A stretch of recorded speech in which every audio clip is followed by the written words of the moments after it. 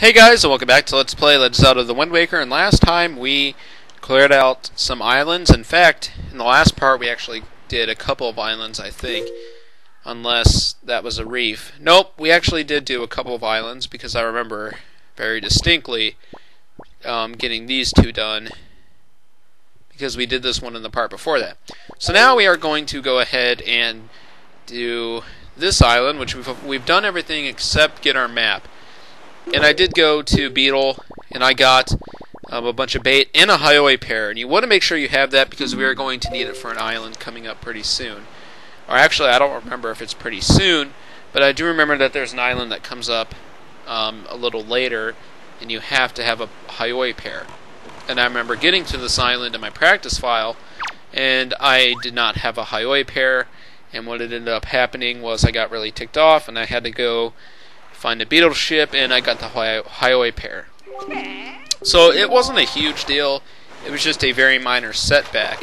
But of course, when I was trying to get through my practice file, I was rushing myself for some reason, even though that was completely unnecessary. Small fry, there's a real heavy stone island.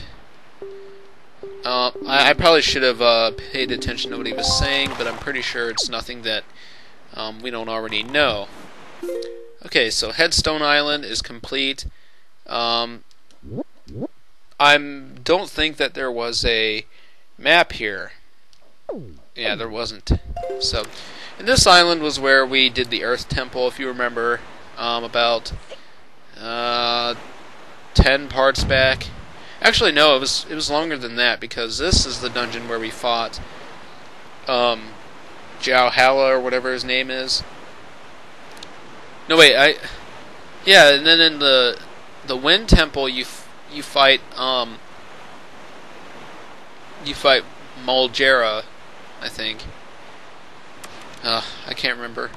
It would seem like you'd fight Jowhala in the actually no, because the Earth Temple is like a dark temple, or a dark themed temple, and Jowhala is just a giant post. So I guess it makes sense that we fought Jowhala on in the Earth Temple, and we fought Mulgera in the Wind Temple, and Mulgera will get up and fly around the arena, so that does make some sense. But anyway, so this island right here is Two Eye Reef, as we'll see very soon. We don't have a map that we can use here yet, so for the time being, all we're going to do is find the fish and get our map.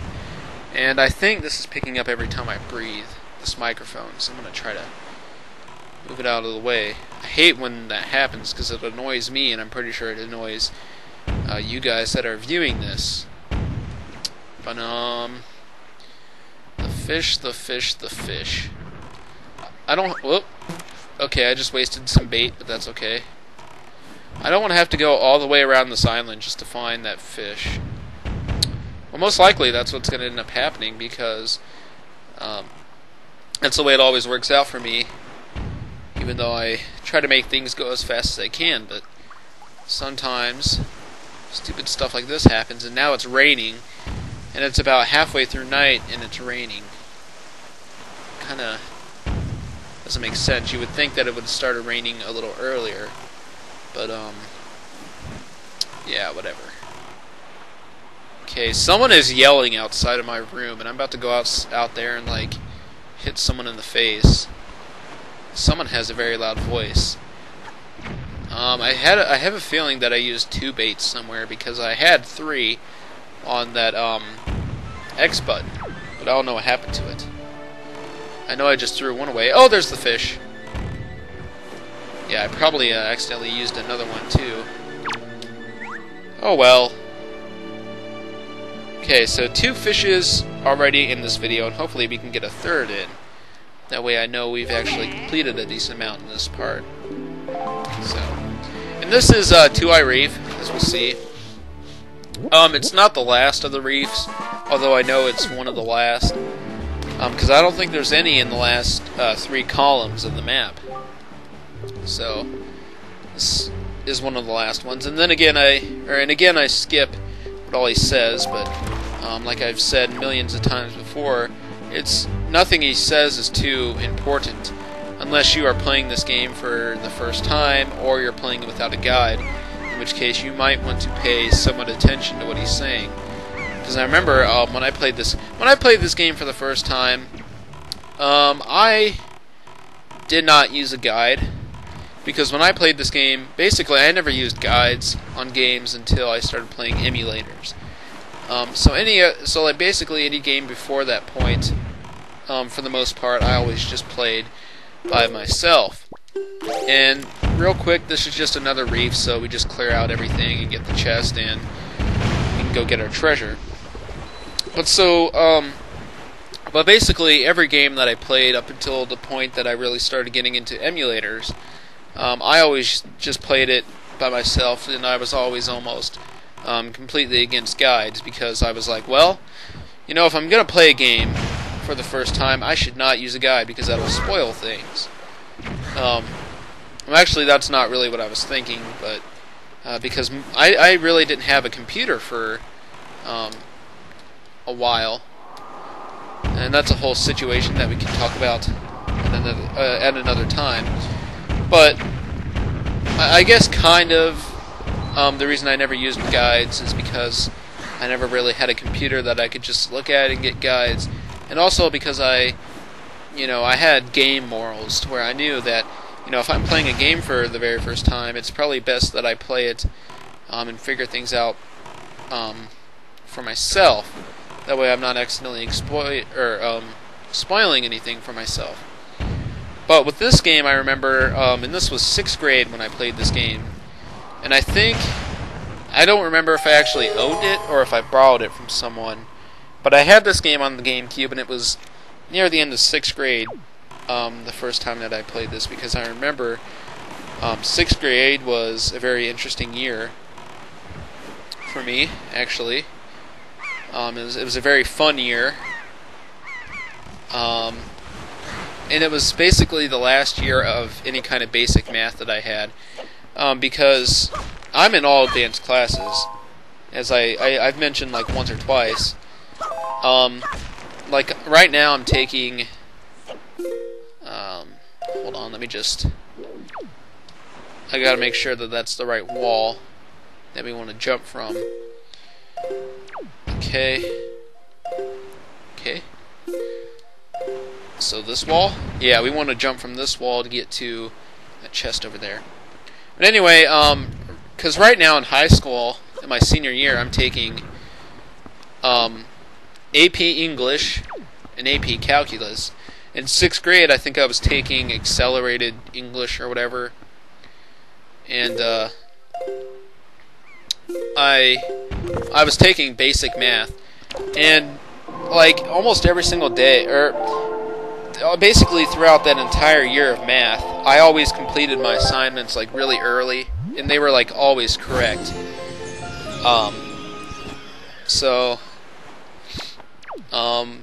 I think we want to have the wind blowing west, if I'm not mistaken. But anyway, so I did really well in that class, and basically at the end of the year I told my math teacher, I was like, do you think I could go into advanced math? And he was like, you know what, I think you could. That's not exactly what he said, but I'm just kind of paraphrasing. But so then I was in basically advanced math from that point on. Anyway, near the end of that year, and I didn't even have to take his exam, or the final test for that class. He just told me that I could just stay home that day and not take it. Because I think back in 6th grade we took an exam for, like near the end of the year, we took an exam for every class, and it was every class had a day of that last week. And I think I skipped that one. Okay, so this is treasure chart number 13, by the way. And that's all we have to do for this island, so now we can just sail on. But anyway, and like in the last few days of that class, I took a guide for this game that I had borrowed from someone, and I was writing down like where all the heart pieces and treasure charts were and all that, and I was going to try to get 100%. I think I did use a guide to complete that game, like to find all the Triforce charts. That's because I was a little game pussy back then, but now now I never use guides on a brand new game or a game that's just come out, like Skyward Sword. I just beat the first dungeon and it was a little difficult, but I managed it by myself. So, but anyway, I just remember using the guide for this game, and that was a very interesting year. So, I'll just keep talking. I won't do a speed up or anything because we're almost to the next island already. So I think,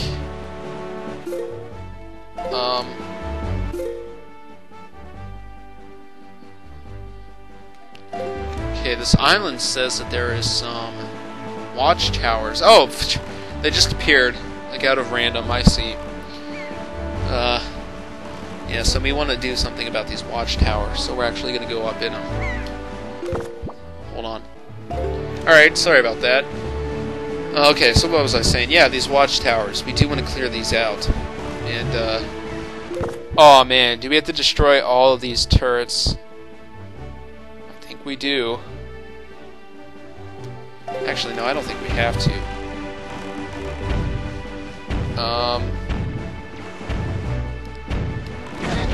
Yeah, I don't really think we have to. I do think we have to float to one of them, but... Okay, so as long as they don't shoot me off of this, I should be fine. Oh, crap. Jeez. Oh, are you kidding me? That's not fair. Okay, climb, Link. Climb. Climb. Oh, crap. Climb.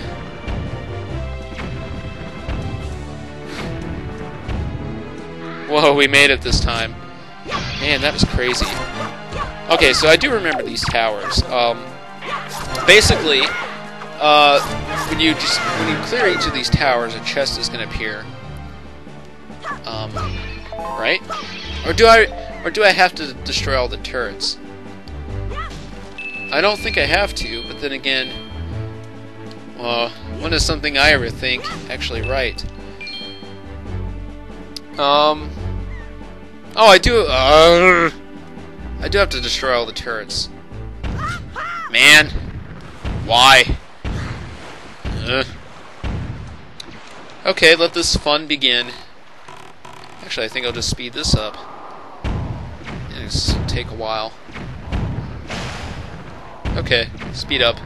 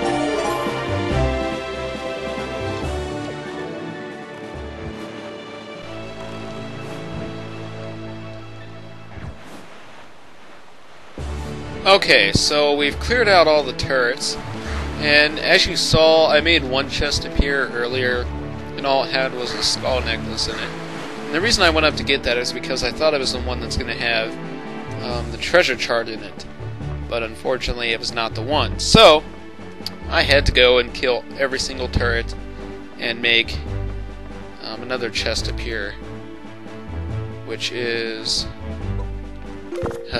not sure if it's over the island where the other chest was, or... let's see. Yes, it is. Alright.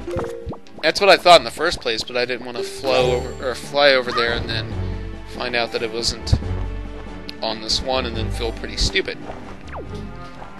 Okay, so let's go ahead and steal this right underneath these guys' eyes, because they're stupid and can't turn around to see us. Can we get a treasure map? And this is number 40.